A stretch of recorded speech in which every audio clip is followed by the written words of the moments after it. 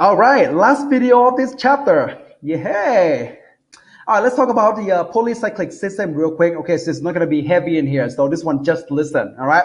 So I show you right here. So we have cis decalin and transdecalin. These two are not constitutional isomer, and they cannot be converted to each other by ring flip. They are totally different compound, different property. All right. We call this two a stereoisomer. You will learn it in next chapter. Okay, so isomers that are different in arranged in space, they have the same molecular formula, same connectivity, but they arrange differently. This cis point down and trans, this one kind of straight.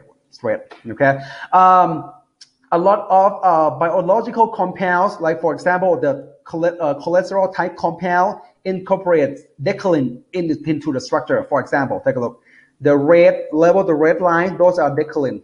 Okay, I think it's cis or trans, I'm not really sure, but yeah, they have a decalin in it, right? We have cholesterol, testosterone, estradiol, which is estrogen, okay? All right, now, last one. So let's talk about the bile acid. Talk about this at the beginning of the cyclohexane, right?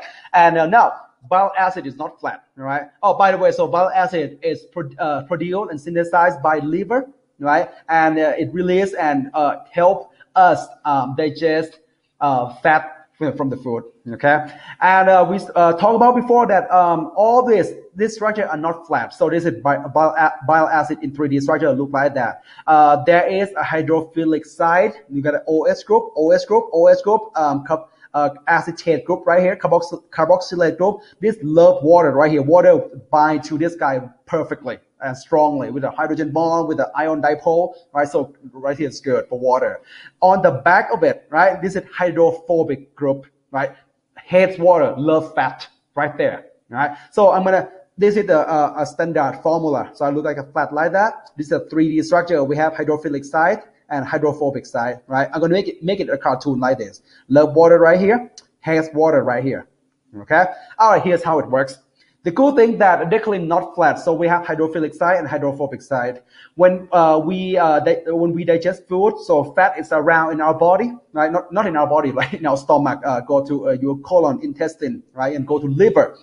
Of course, water cannot dissolve it. If you can't dissolve it, you can't take this guy to do the reaction on it, right? So we have to get this fat into solution, into water, into our blood.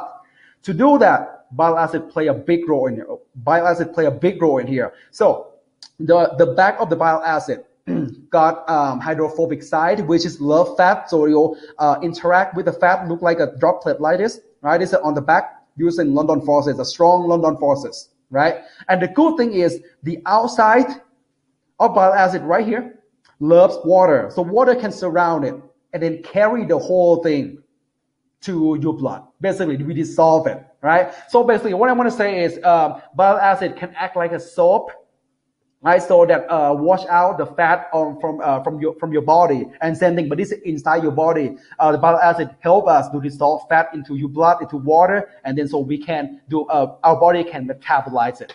Okay, very interesting. Again, organic chemistry is really closely related to you, but we just don't know it, right? It's all around us. Okay. All right. Let's. You guys are doing so much, so well. All right. So keep it up. I know there's a lot to learn for this course, but I'm confident that you guys can do it. Okay. And you have any questions? I'm always here. Email me or Zoom with me. Okay. Feel free to. All right. I'll see you in the next chapter, chapter 5.